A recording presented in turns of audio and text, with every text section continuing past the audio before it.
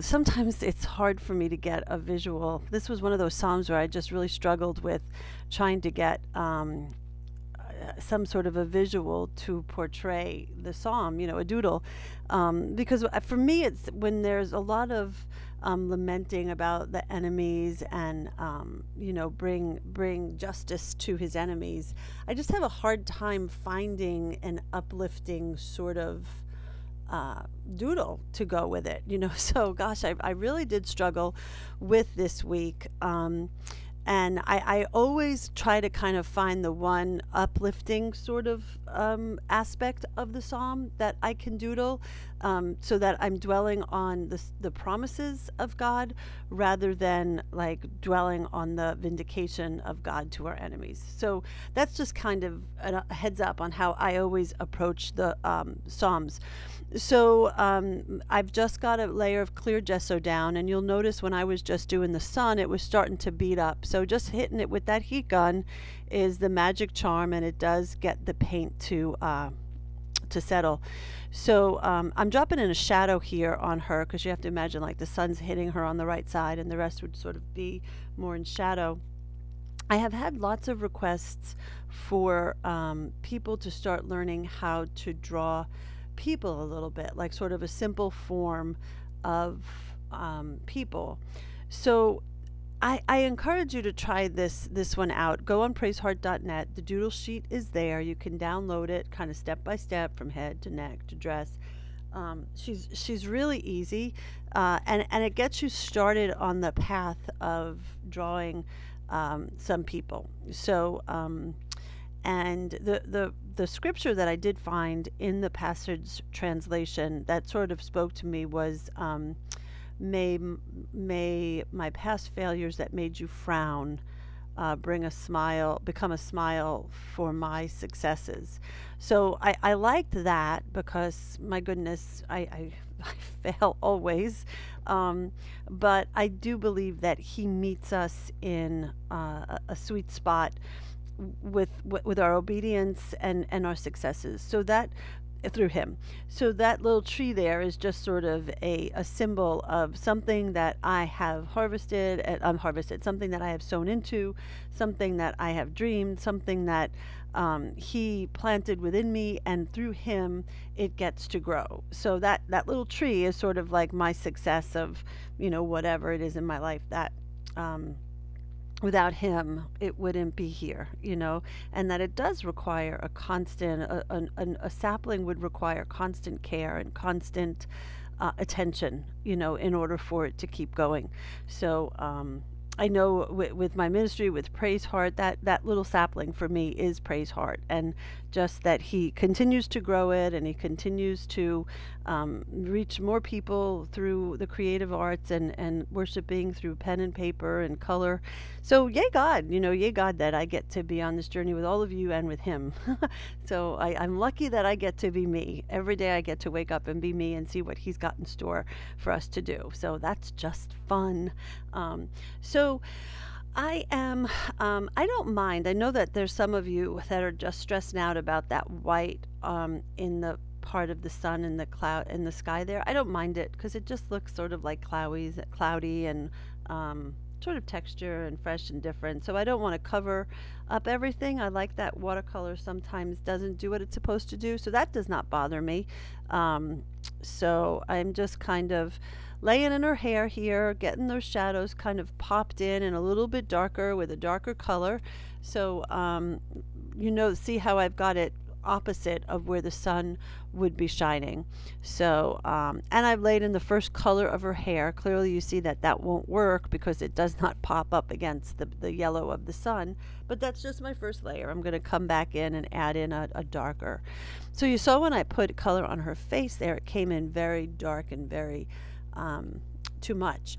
So, but with a good watercolor brush, you can kind of come in and it will mop up whatever color you don't want. So I can't say this strongly enough. If you have very limited funds to buy art supplies, do yourself a favor and buy like a size 8 sable brush. Don't spend money on all of the other brushes. Buy good brushes as you can afford them, because it changes. It's a game changer. It is literally a game changer for watercolors. I know. I used to use the water brushes, but in frustration, I finally gave up because my plight, that they were giving out too much water or too little water, and when I didn't want them to, they were releasing oodles of water. I've switched over to just a few sable brushes, and it's truly made all the difference in the world. It truly does what it's supposed to do. They hold lots of water. A true watercolor brush is intended to hold lots of water so that you can move your medium around. And it also is like a thirsty sponge. So when you need to mop up, you can come back in and you sort of use water as an eraser, or a dry brush as an eraser to mop up. So I two thumbs up for quality brushes.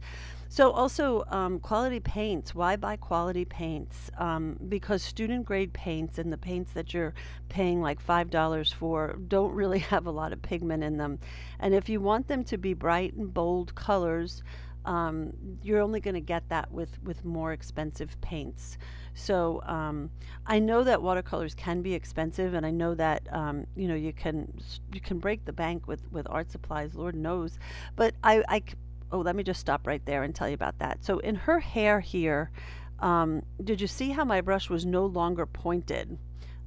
It sort of was a little bit splayed out. With a dry brush, it kind of splayed out a little bit. I want that during hair because it makes those hair strands, and I don't have to work at it. So that's what I was just showing you there, is don't keep it on a point. Let it become splayed, and you see how it got all those little stray hairs out there without me even having to work on it.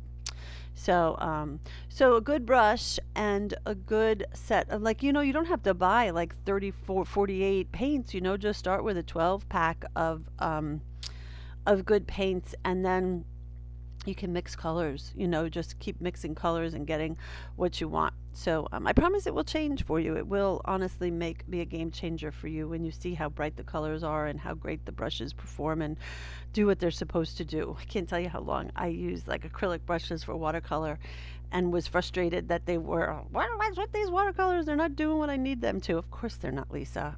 Silly Lisa. So that's my plea to you today.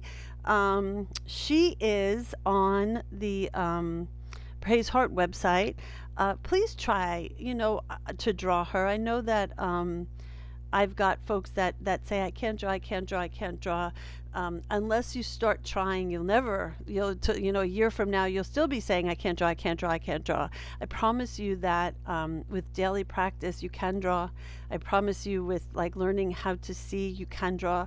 She is not hard. She truly is just an oval, like a couple of squares to make up her body. She's not a tough one to knock out and sort of give it a whirl. Give the little cutie girls a whirl. So I am adding in my pops of